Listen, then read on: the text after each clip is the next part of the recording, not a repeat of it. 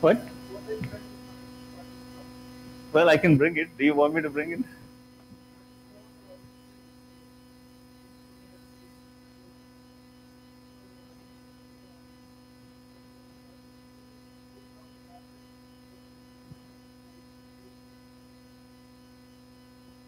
Okay, thanks a lot. Thanks a lot for this, for the introduction. Okay, so I know this is CSA, and I'll be talking about PD control, but I believe that PD control should be understood by if you are applying if you are using robotics, if you want to work on robotics, robotics is something that you have to understand, and not only that, control theory behind it is also something that you have to understand. So that's why I'll be talking about it. I will also talk about some of the more recent techniques, some of the more recent methods that we have used for walking robot, for example, using reinforcement learning, and that will be towards the end of this talk. But this is my core area, so that's why, and this is my most recent result. Actually, nobody in IISc knows that I'm working on this. Nobody, including Shalab, one of our collaborators, and and it took me almost a year to figure this out. And this is a very theoretical result, and I felt it was fitting for a place like computer science, which values theory a lot. So that's why I'll be talking about PD control. Huh? CSA, I said. Oh, so the AA. Okay, okay. Okay, yeah, thank you. Thanks a lot. Thanks a lot. Thanks a lot. Okay. So let me begin. So a quick look at my background. So I have been doing walking robots since my undergraduate years. So you can see this little dancing robot, which I made while I was in my third year or fourth year, around the fourth year actually. Got a lot of things working. It was actually a little dancing robot. It was more like, I was trying to fit a sequence of moves on the robot to a song. Unfortunately, that did not work out well. So I got a sequence of moves, and then I started looking for a song that will fit to the moves. So it went the other way around. But then it was a great learning experience. And then as a graduate student, I actually did get it to work. Sorry. This went. So it did work, which was actually submitted to algorithmic foundations of robotics at Wafer. It was very interesting because I had to learn a lot to go from here to here, right? So whenever I used to get distressed as a PhD student, as a graduate student, I would look back and look at these two videos, and then I would think, oh, okay, I am making progress. So I'm not lost after all, right? I've done a lot of work on human-inspired control using human data, and then from the human data, try to get human-like walking on the robot. Which is this one, and it was, as it turned out, it was also very, very robust. A lot of rough terrain that you can see here. As a PhD student, I slowly got into theory. Here is a nice example of this running robot. You can see that it's actually not running. You have to hold the torso up there, right? It was not straightforward.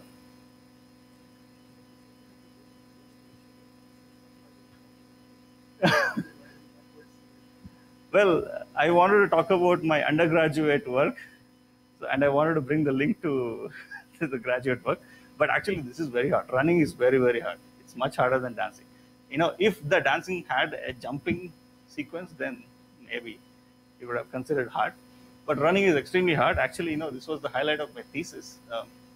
And here, I developed this notion called ISS, input to state stability for hybrid systems, and developed controllers. So think of it as a robust controller for this type of systems, for robotic systems. So got a lot of, so not every paper here, talks about the running robot, but it led me into that direction, and we got some nice results. As a postdoc, I switched streams. I started working on ARMS, and this was actually in collaboration with a company called Miso Robotics. They are a cooking and automation company. They want their robot in the kitchen, and they want it to do a lot of things that a chef does.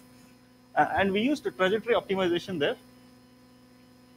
For example, see, you want to flip a burger here, right?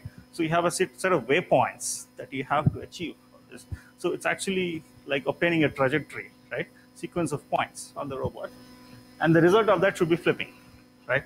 So here we develop a trajectory and then we track the trajectory on the robot. Tracking the trajectory of the robot. And in fact, this actually got me into thinking, because the low-level trajectory that they had was a simple PD control law. I will get to the details as to what PD control means. How many of you are familiar with PD control? Okay, which is a good sign. So I don't have to get into great details. Okay. And the other aspect was that, because it was a restaurant setting, safety was very important. So I got into safety because of that, because there were humans around the robot, and they were a little concerned. They started getting a little concerned the moment it started doing more and more behaviors. So here, as an example, so I actually got this working during the transition from the US to India to IISc.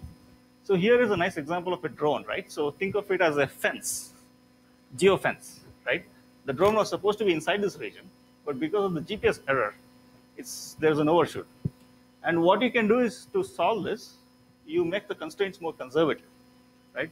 Now, if you make the constraints more conservative, feasibility is an issue, and that's what I focused on. And we use this notion called input to state safety, a robust version of safety critical control on these systems.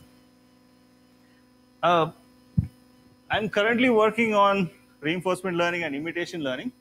This is actually my most recent work in collaboration with Shalab, of course, Shalab Bharadwaj and Sagar, a graduate student. Here the goal was to insert this peg inside this hole, and the clearance is 10 microns. And getting this working in a robot is extremely hard because it's 10 microns. So what we did was we used expert data. So we get expert data. A human expert tries to insert it through the robot. And the goal is to use a generative model to mimic that expert data. So I will get into the details towards the end of this talk. So this is the other example. So we have used reinforcement learning to get a bunch of behaviors: trotting, turning, sidestepping, and so on and so forth. Okay. Yeah.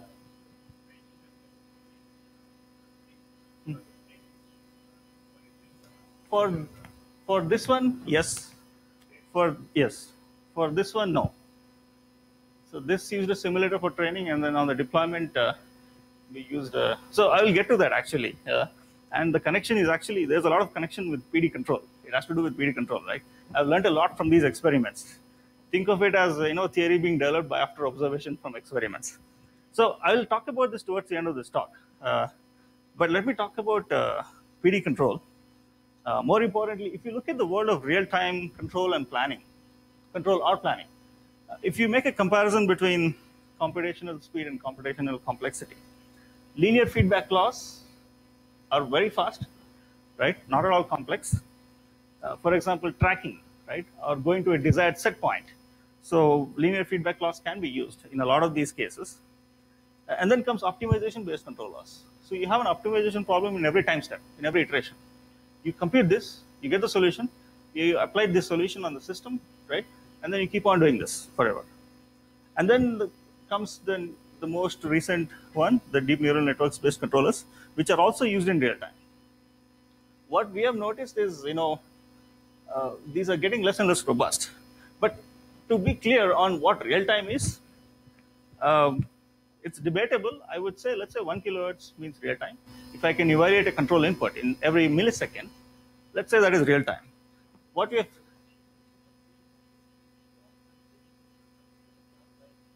this is pure real time control. No offline, online. Yes, so it has to be online. Yes. So there are two parts to it, right? One is probably learning the set of waypoints, and then the other one is actually tracking that, for example, or achieving that on the system. So my point is to focus on achieving that on the system. So it's a low-level control, right? Even in low-level control, there are different levels, right? If I'm using a motor, then there is current, right? And then there is, so I need to feed in the right voltage so that I get the right current.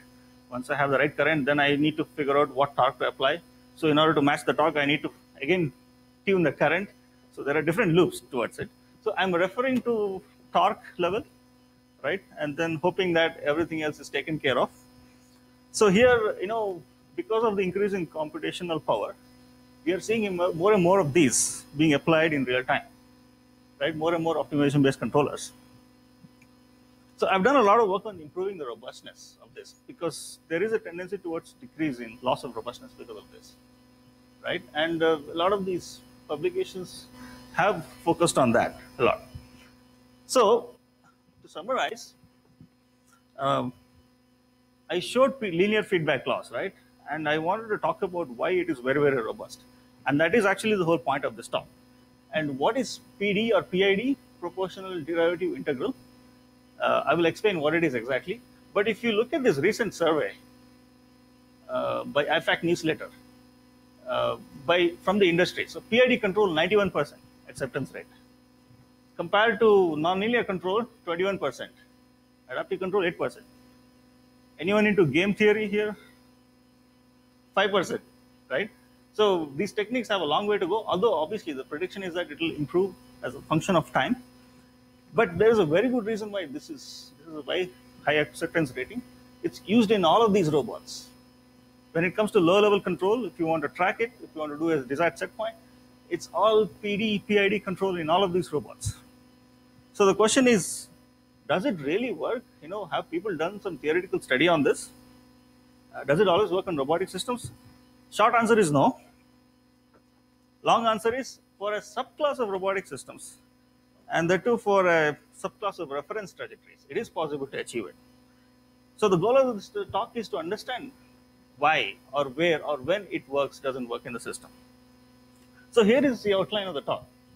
So I'll talk about some existing work.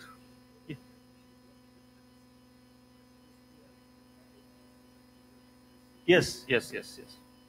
Yes, that accuracy is subject to system that you have. Some systems.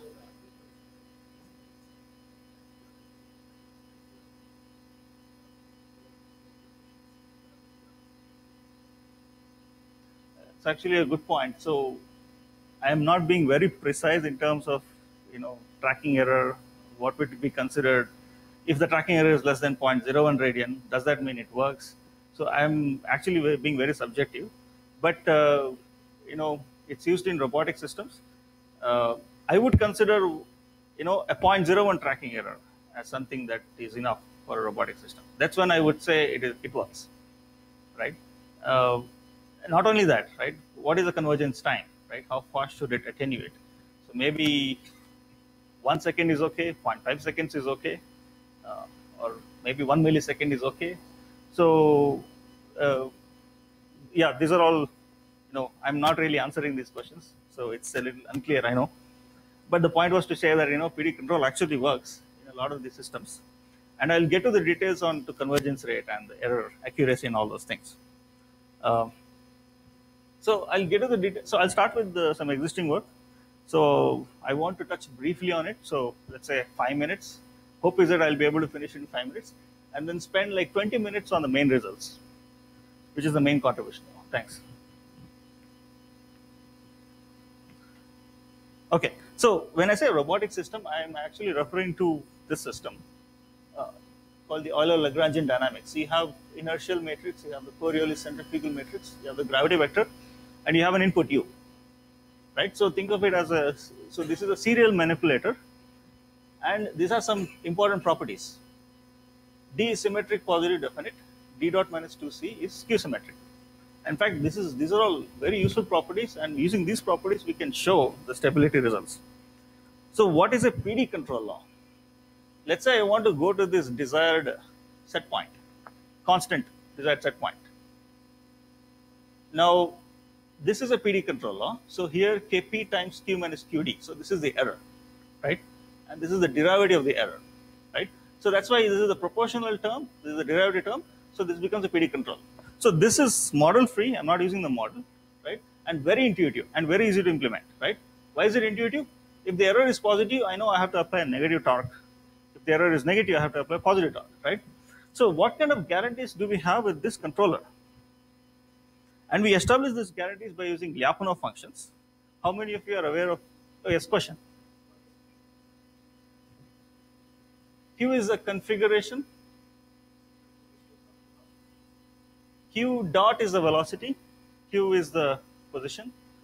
Joint angle, or if it's a prismatic joint, the distance, the Cartesian position.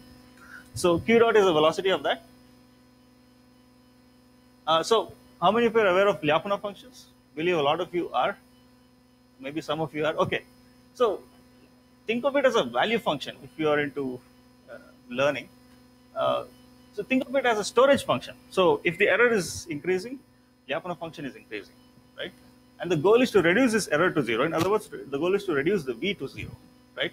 If V dot is negative, so which means that V is decreasing as a function of time, I know that the system is stable. In other words, the error is going to zero, right? So I can establish that the system is asymptotically stable if I have a Lyapunov function, right? And the goal is to obtain this Lyapunov function for the robotic system of interest. So consider a simpler system. Let's say we ignore the gravity terms and I apply a PD control law, right? Now, the goal is to achieve this, right? So in this case, X is nothing but the error and the derivative of the error. The goal is to drive error to zero, right? Now, this is a great candidate Lyapunov function. Notice that this is positive because this is kinetic energy and this is, you can think of it as a potential energy term, right? So we have a positive term, and if I actually look at the derivative of this, you can actually substitute this here and show that it is less than or equal to zero. So V dot is less than or equal to zero. And with extra checks, you can actually show that V is decreasing to zero indeed, all the way. So it is asymptotically stable, right? So you have a great Lyapunov function candidate, right? So I showed that PD control works for robotic systems, right? Now extensions for more complex, like including gravity and QD as a function of time, a trajectory, right, is also straightforward. But this requires additional assumptions, like boundedness on the norm of D and G, right? Boundedness on D dot and C, right? The boundedness is with the quadratic term. So if you have noticed, the dynamics is at most quadratic in form if you take the magnitude, right? And this is the property. Yes, question.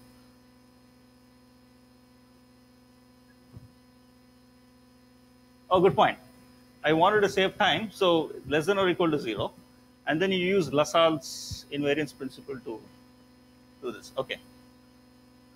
Okay. So this is at most quadratic in term, quadratic in terms of magnitude, right?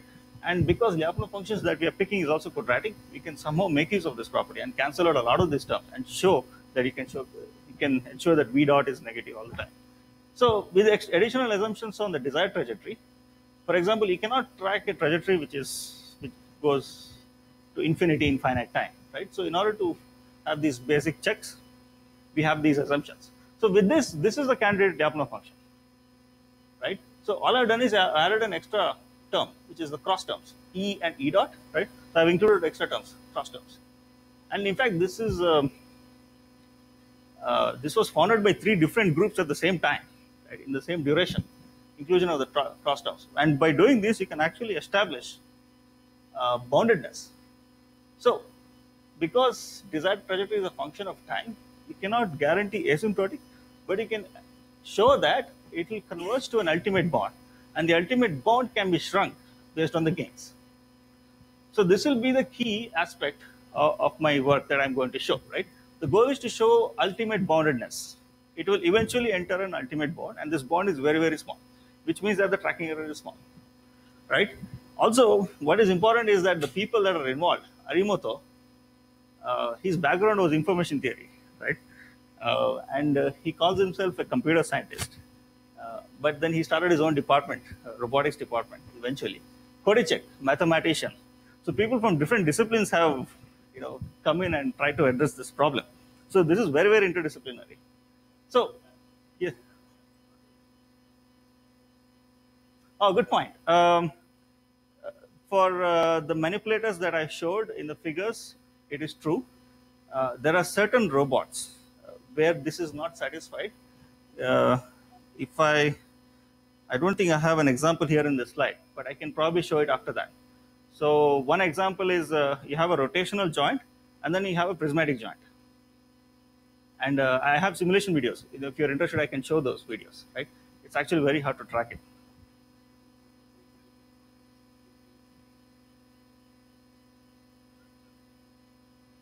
This one or oh,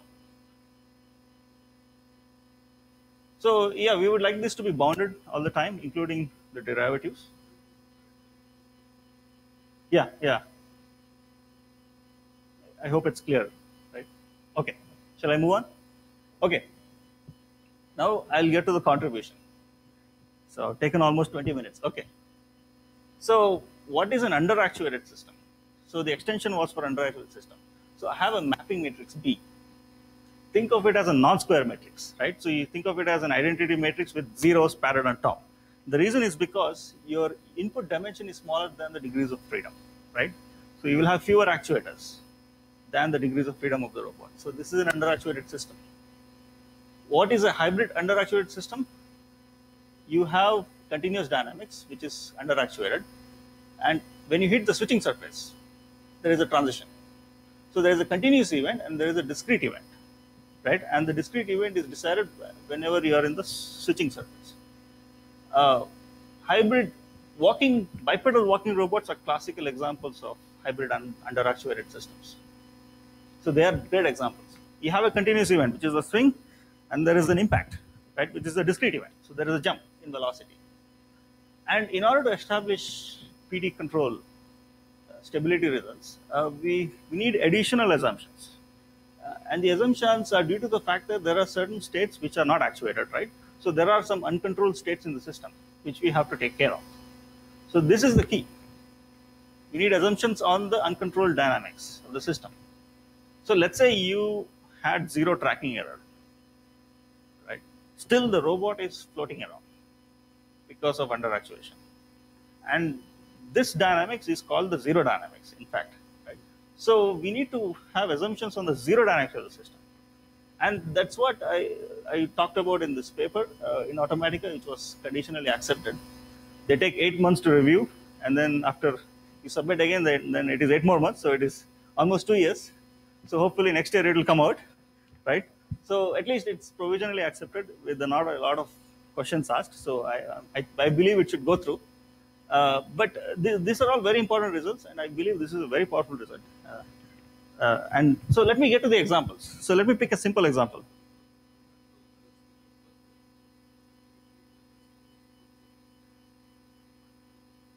There can be multiple, but in this case, I'm considering only one surface.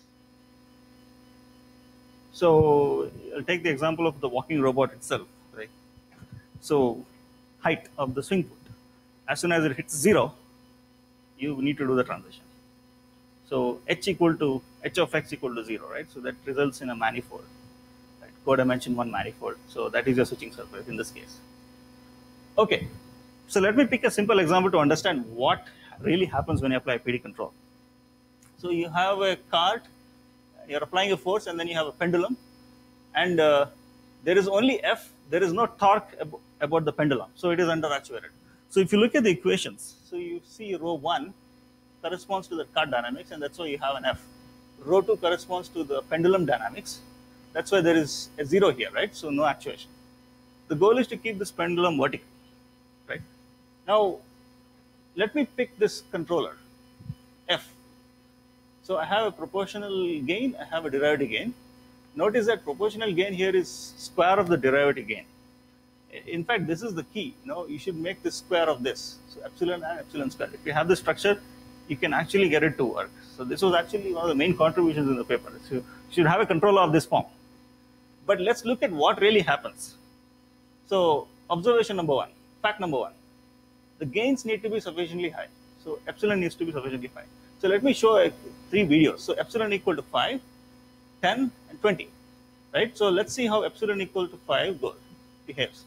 So it's going in the opposite direction. It was supposed to go up, right? Epsilon equal to 10, it's somehow able to pick itself, right? Epsilon equals 20, it's perfectly vertical, right? So it's able to work. What is important is that, this gain is actually important to overcome the gravity in this case. And that was the key.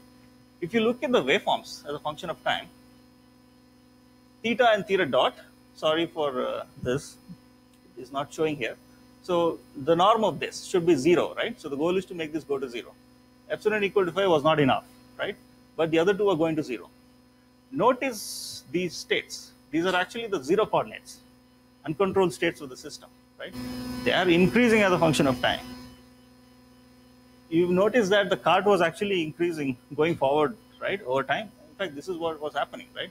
We were trying to keep the pendulum vertical, but the cart was going infinitely, right? So, but this is very, very important because this plays a huge role here.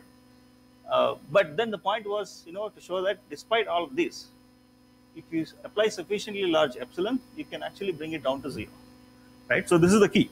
And I was able to do this simply by using this structure. Other structures, I don't know. I was not able to prove. Okay. Fact number 2. Pendulum needs to be close to vertical. So let's consider a different initial condition. So let's say the pendulum is horizontal, right? So it's a little below horizontal. No gain is actually making it go vertical, right? You can also see it in the waveforms. Actually, increasing epsilon is throwing it farther and farther away from 0, right? And this cannot be even explained.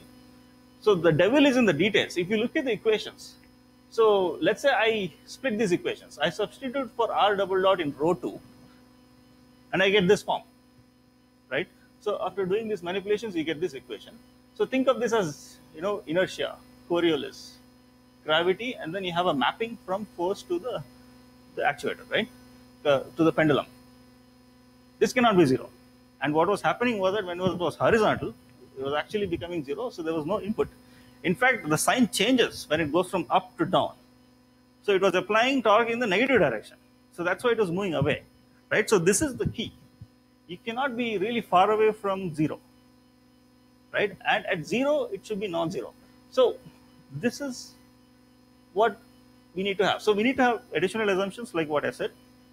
And what is a Lyapunov function? As it turns out, I can use the same inertia matrix, and this is actually the shared complement of this matrix. And as it turns out, if this is positive definite, its shared complement is indeed positive definite. So this is the Lyapunov function can be made positive definite by using this term. So this was one of the main contributions in the paper, right? I'm able to determine the Lyapunov function for the reduced coordinates for only theta, right? And I got it from the big matrix, the bigger matrix. So I'm not worried about the convergence of the entire system because unfortunately it's not possible in this case. But for that particular pendulum link, it is possible. By picking this Lyapunov function, I can show that it is convergent. So I can establish boundedness subject to additional assumptions on the zero dynamics, which is what I will show. Yes.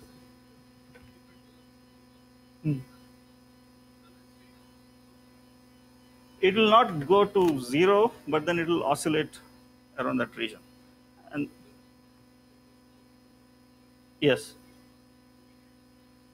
it is actually doing it because it's a PD control, right? So if it is going this direction, it will try to pull it back. That direction will force it forward. Well, you can apply forces forward and backward, but then because of its inertia, it will keep on going forward. So there are forces acting in the opposite direction. It's just that it's not making it stop and going the other direction. Right? Any other questions? I hope it's clear so far. Okay. So if I'm able to write this in state space form, so I have the output dynamics. So this corresponds to theta. Note that G cannot be 0. And then I have the passive dynamics, which does not depend on the input, right? And the assumption on this is that the solution Z of t is forward complete. So the solution to the zero dynamics is forward complete for all t. With this assumption, I can actually show that I can pick a large enough epsilon and k. So I have put k here instead of 2 to make it more generic. So all I need to do is pick a large enough k and epsilon and a small enough neighborhood for the initial states. So if I'm staying very close to where I want to be and I also pick large enough gains, I'm okay. I can still have convergence to an ultimate point. Yes?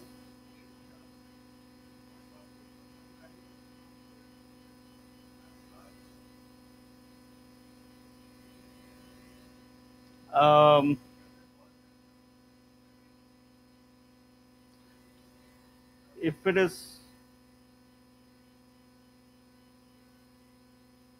Um, well, proving it, I don't know. Uh, but what you can do is, instead of simply trying to reach to that set point, there is a trajectory where the end of the trajectory is that set point. And if you try to track that trajectory, then you can avoid throwing the R to infinity. So, did you get my point?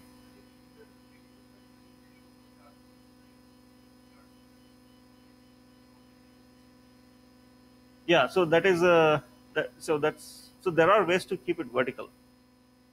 So you gave a reinforcement learning approach to, yeah. So you can do left and right. Yes, it is possible.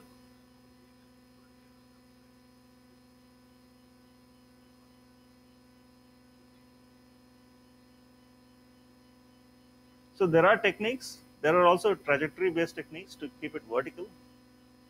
Uh,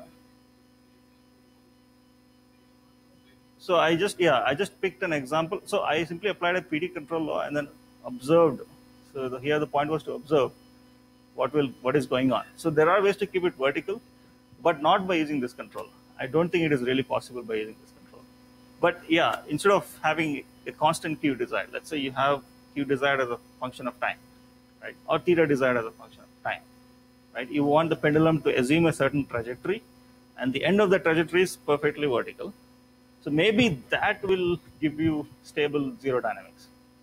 Or you can also think of it this way: if you add damping to the cart, if you add some additional dynamics to the cart, if you actually add damping to the cart, there are ways to stabilize it.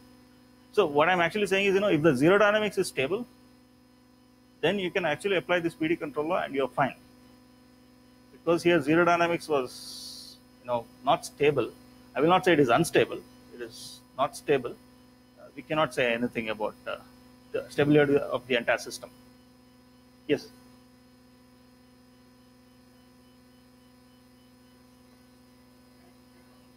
Yes. Yes.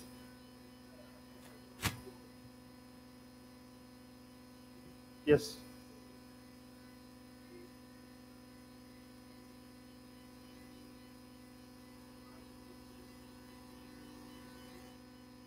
Not really, because if the force is zero, it will keep on going forever at constant velocity. So yeah, you cannot. You will have to apply a negative force, and then to a certain amount, so that it actually stops. That's the only way of how we can do it. Otherwise, it will keep on going at constant velocity. That is not a stable zero dynamics, actually.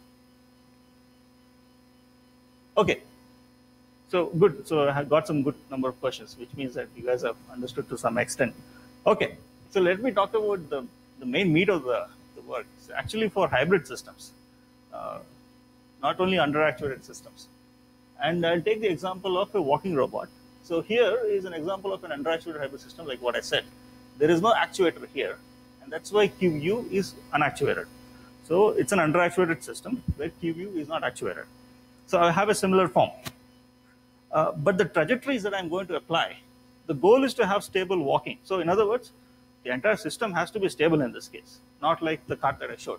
So I have actuations here: stance knee and non-stance knee, stance hip and non-stance hip, right? So I have 4 actuators here, and then 1 unactuated variable. The goal is to come up with a trajectory for these 4 in such a way that, so now I'm coming to the trajectory based approach. I track a trajectory, and then I try to achieve stable walking in this robot, right? So I have QA. So I'll call QA as a set of actuated joint angles, which are these 4. And then I have a desired trajectory. Now I will not make it a function of time for several reasons. So I'll actually make it a function of QU, which is unactuated, right? One reason is, when you take a step like this, right, it's always in an interval, QU, and it is monotonically increasing, right? So it's a good replacement for time. So now I have a perfectly state dependent desired trajectory, and the goal is to track it. Why is this powerful? Let's say I stand in front of the robot, right, and then I stop the robot. Let's say I hold the torso of it. QU freezes, QD freezes, right, correspondingly. And the whole robot is like this, still, right, like this. And then I let it go, and it'll continue walking, right? So it's actually a reactive mechanism, right? So by including feedback, I'm making it robust, right, preventing it from falling. which makes it very elegant. So I have actuated joint angles, stance knee, non-stance knee, stance hip and non-stance hip. I have desired trajectories, so I have the 4 polynomials in this case. Now polynomial is a function of QU, like what I mentioned before, so I can pick any polynomial. It has to have enough sufficient order, sufficient power.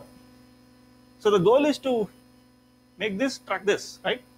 So let's say the tracking error was 0, right? QA perfectly tracks QD, right? Now the result of that, like I said, you have zero dynamics, right? So in this case, I have hybrid zero dynamics. Not only that, I have to also make sure that the jump from here to here also happens on the surface. If the tracking error was 0 here, there is a jump because of the impact.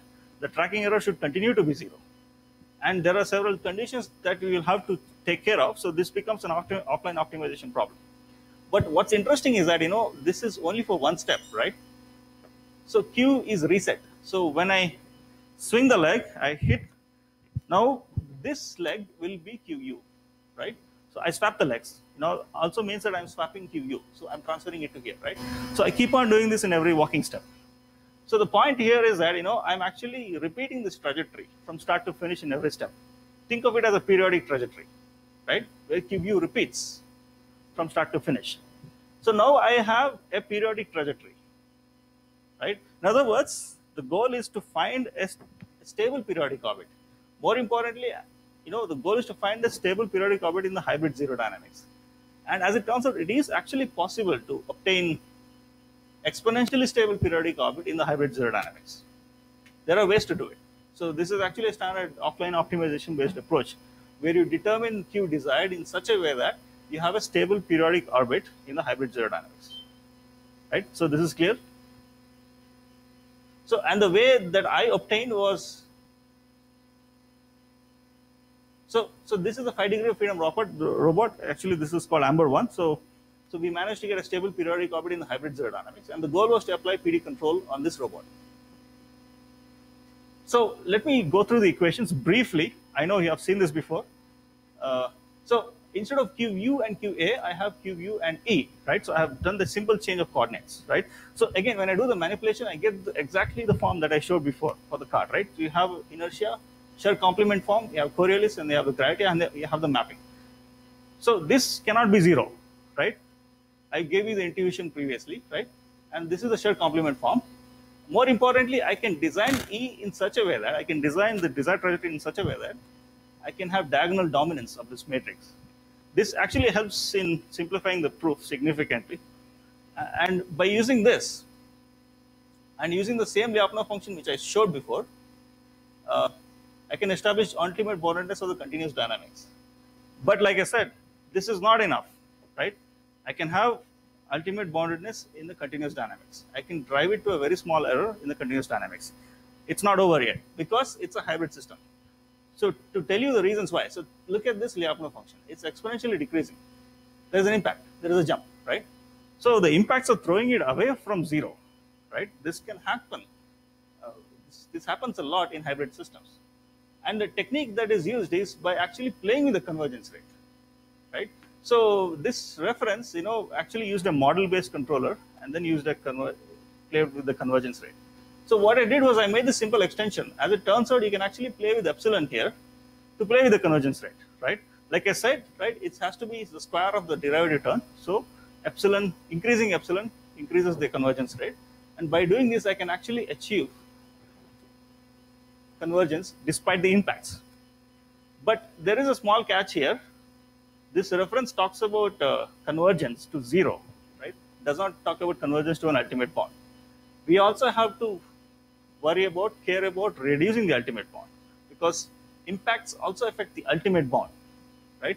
And this is what I did. So so a lot of the details are given here actually. This is actually inspired by IISc, my PhD work. You can play with the ultimate bond also by simply playing with the gain. So think of it as one stone, two birds kind of a thing. You increased epsilon to increase the convergence rate and also to reduce the ultimate bond. And to prove it was a little involved, but you can show that by increasing epsilon, right? For example, epsilon equals 4, 6, and 10, right? You can see that the convergence rate is increasing, right? So, and not only that, the bound is also decreasing. Also notice that, here in this case, the blue term after every impact is increasing, right? So, this epsilon was not sufficient. So the epsilon had to be more than 4, obviously, to bring it down to a very small ultimate bond. So with this, you can establish stability of the entire walking robot. So this is the result. If the hybrid zero dynamics has an exponentially stable periodic orbit, then with large enough PD gains, you can show that the full order system has an ultimately bounded periodic orbit. So to get back to the details, so going back in history, so you have this result on regulation using PD control in 1981, and then they showed exponential stability in 84 to 87, 88 to 91. They showed it for tracking. But what's interesting was that all of these are for fully actuated systems, right? So it has been more than 40 years, right? 1981. Now it is 2019. What really went wrong? Why didn't they figure out the under-actuated case? As it turns out, there are several reasons. The one major one is that zero dynamics was poorly understood, right? Not only for robotic systems, for nonlinear systems in general. It was defined in 1985, and then for hybrid systems, the extension for hybrid systems was done in 2001. But the key results: rapid convergence and ultimate boundedness. So these are the two results, and these are very important to establish it for hybrid systems, for PD control. And that's the reason why this was possible. So this would not have been possible without these four. So this was the point of this slide, right? So this is clear. Okay, so let me conclude. I established stability of PD tracking control laws for both under-actuated and hybrid systems with assumptions on the zero dynamics.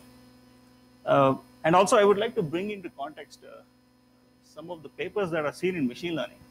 If you look at these papers, guided policy search, generative adversarial limitation learning, right?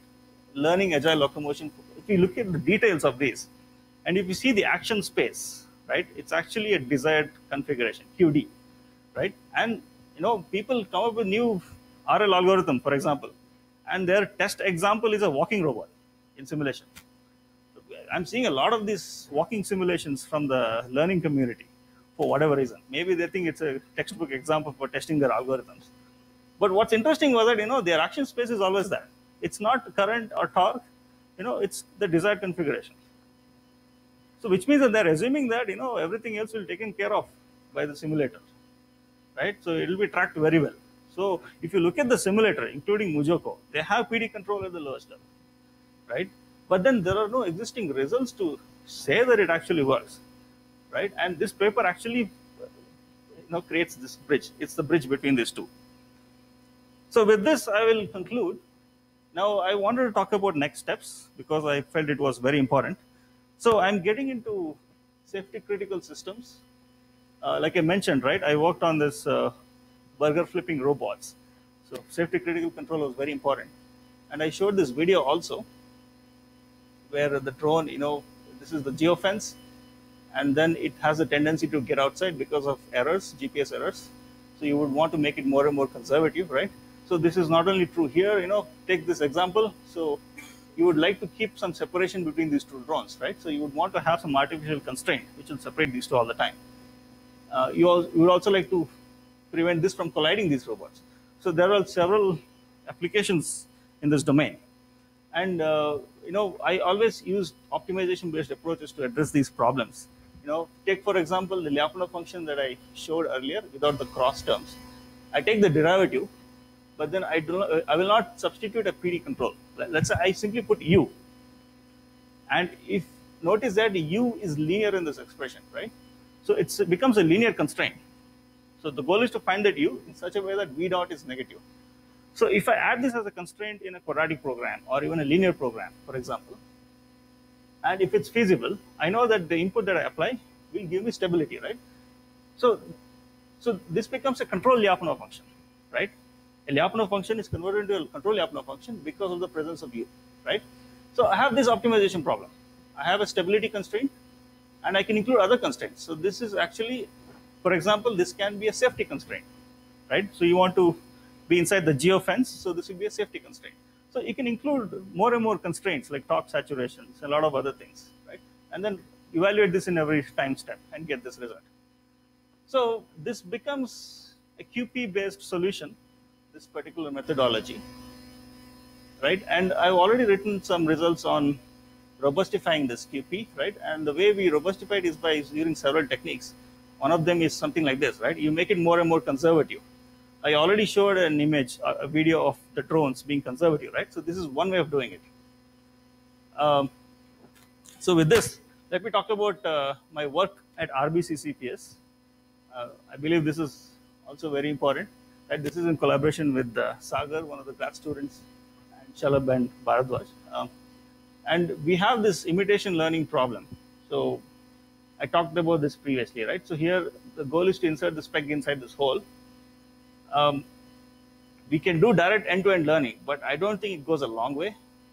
But what we have done is, we have combined generator and impedance control. Impedance control is well known in the robotics community, right? So I'm combining the two here. So this is actually very, very critical to get things to work, right? Being able to use your knowledge from your background, from your history, right? From different areas, and combining it with learning-based approaches. You get this, right? So here, you have a generator network, right? And then you have some state inputs. The position of the peg, the roll and the pitch of the peg, right? So you have to decide if the peg was stuck or not stuck, right? If it is stuck, only then you apply the action. And you apply these actions, AX and AY, accordingly. So we are able to successfully achieve peg in the hole by using this technique. So we use expert data, and then we try to simply mimic it by using this framework. But what's more important is that I want to understand more and more of this, right?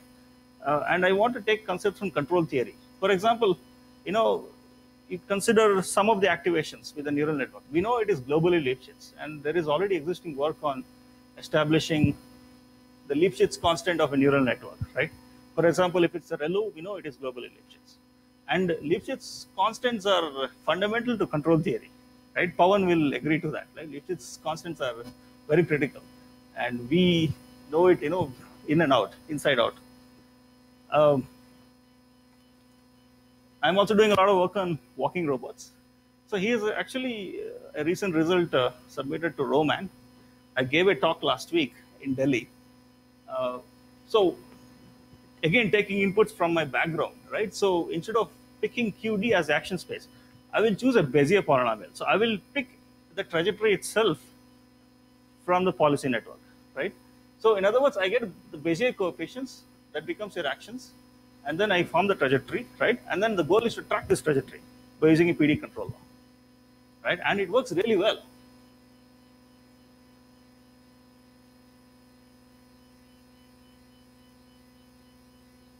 This is one of the many results that we have. So we also have turning, we have sidestepping, a lot of other behaviors. We are also considering other learning strategies like evolutionary strategies to get this to work. But we have come a long way, and we want to continue working in this area. So to conclude, so this will be the last slide. If you have any questions, just let me know. So this is the last slide. So I want to obviously continue combining the two, right? When you think about it, right, I should control Lyapunov function. U star, right, such that, V dot is negative. You would like it to be negative. You pick the minimum of V dot. And the idea is that it is negative. If it is negative, then it is stable, right? You have a Q function, right? You pick the maximum of A, right? So these are all very, very similar, but yet these two are coming from different backgrounds, right? People with the computer science background focus a lot on this. People with the control theoretic background focus a lot on this, right? So the difference is huge because, I mentioned put S comma A here, X comma U here. Even the terminologies are different. And to bridge these two fields is not easy. People here work on discrete space. People here work on continuous space, usually. And not to forget, people are not even talking about continuous time here. It's always discrete time, right? People are not even considering continuous time. We have been doing continuous time for a long time, right? This is always model-based. This is data-based, right? And this is the key, right? Why are we not using data in the Lyapunov function perspective? What is going on? What went wrong? Is it because of the gap in understanding between these two communities? So these are all very important questions to ask, right? What about guarantees of stability? Like nobody knows even knows stability from the machine learning community. Why are we not talking about stability? Because it's actually very very important, right? So these are all important questions to ask, and these are all questions that I would like to be answered. I know that I will not be able to answer all of them, but at least I will try my level best to at least address some of these, uh, especially data driven approaches, right? Like model free control Lyapunov functions, incorporating data in control Lyapunov functions, data driven safety, new area, safe reinforcement learning. It's picking up big time. Think of it this way: I have an optimization problem. I'm running it in real time. I need to include data somehow, right? Especially to improve robustness. So I've done a lot of work on improving robustness. I know PD control are considered robust. So how do I include data somehow? I don't know. Uh, the more I think about it, the more I feel like learning and control for robotics is its own field, right? You need to have some sufficient background in that field, especially when I talk about Lyapunov functions, there is a specific structure for robotic systems, right? Which is what I showed. I'm sure even for Q functions, there will be a specific structure for robotic systems. Not only that, trajectory optimization, even optimization like real-time based optimization, they will have a specific structure. Safety functions, they will have a specific structure. So when I talk about all these things in the context of robotic systems, it will be very unique to it. So with this, I will conclude, and I will simply put the list of collaborators and answer any questions if there are. So thank you.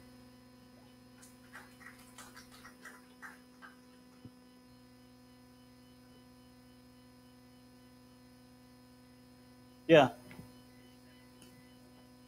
Yes.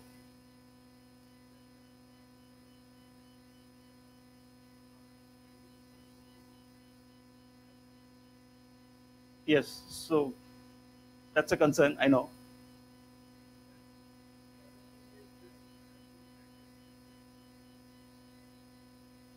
Domain of attraction. No.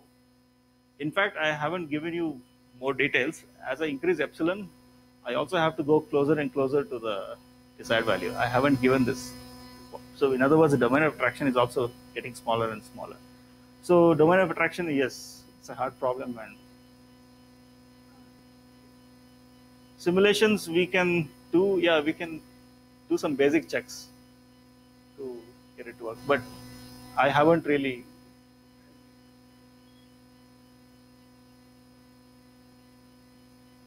I haven't really done any proper analysis of domain of attraction. Yes, the control changing the controller definitely affects the domain of attraction. That I completely agree. That I agree.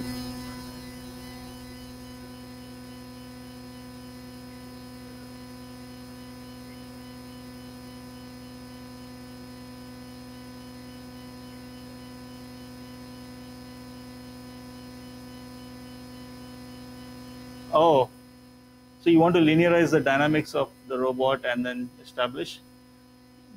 Well, that is actually the standard approach to establishing stability of linear feedback laws, right?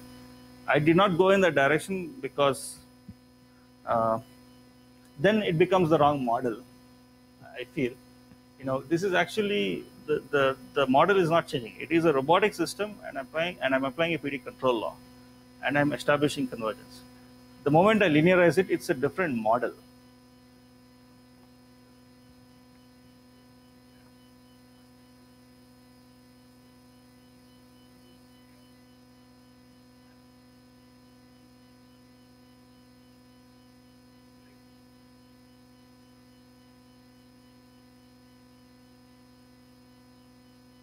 So Hartman-Goldman theorem for exponential stability, yes, but here I'm not actually showing exponential stability. I'm showing boundedness. I think there are two different things. So Hartman-Goldman theorem for I'm not saying that it is going to zero. I'm saying that it is going into a small bound, and this bound can be shrunk to an arbitrary small value. Hartman-Goldman theorem is you need to show that eigenvalues are negative, right? And there are also corner cases when Hartman-Goldman theorem cannot be used, right? So that's that is I would say people dealing with linear systems want think look at it from the linear point of view, right? Uh, but I feel that, like I said, it's a robotic system, and I think linearizing it is going, we are going in the wrong direction. We don't have to change the model. We use the same model and then show that it is possible to get PD controllers to work on a robotic system. So I feel the thinking itself should be different for this type of system. We can use, we are not even, so I used properties of the robotic system, right? Positive definiteness of the inertial matrix, right? Coriolis matrix. They have a certain structure, and let's make use of that property rather than the properties of a linear system, right? So that was my thinking here. Yes, yeah, different levels of, yeah.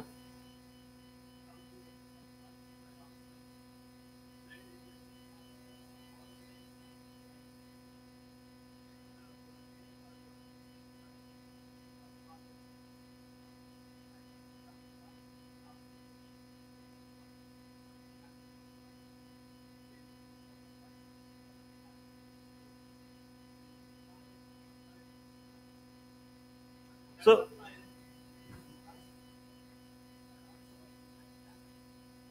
so when you say hierarchy, the hierarchy includes system identification and then optimization and then tracking. So that, so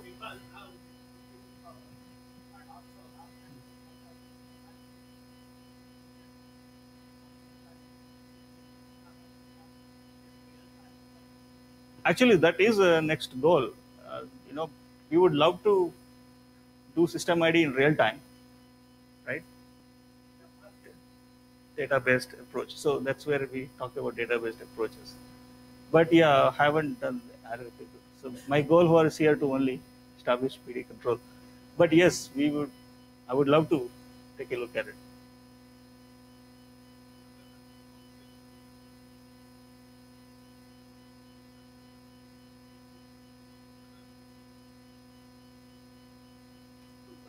That's a good point. Can't establish guarantees, but as long as it is slow, and as long as I'm allowed to keep on increasing the gains, I think it should be fine. And yeah, there is saturations which will not let me increase the gains to significantly larger values.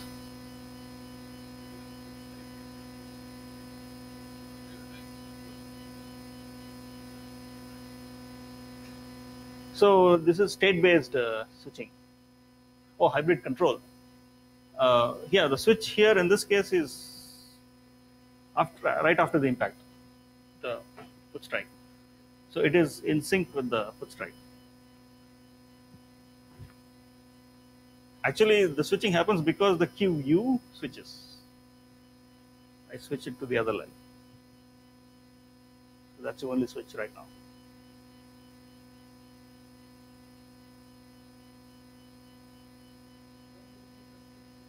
Yes.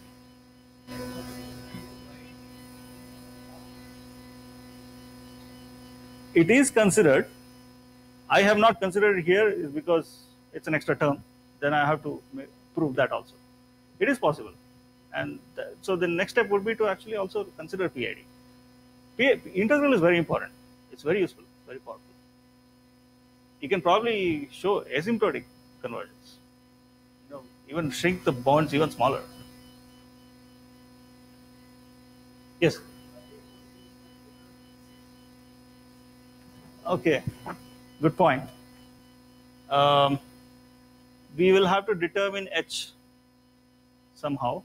Sometimes, the constraints that we use make the optimization problem very infeasible. And, which also means we will have to shape the constraint function accordingly. People use all these techniques like sum of squares optimization to come up with better constraint functions. That will be for walking. So let's say center of mass should not be lower than a certain height. So that is one safety function. You don't want to breach the limits. You have an arm, you don't want to hit this. So that's a constraint function. So determining this constraint function itself, we have to be very careful because that decides if the optimization is feasible or not feasible.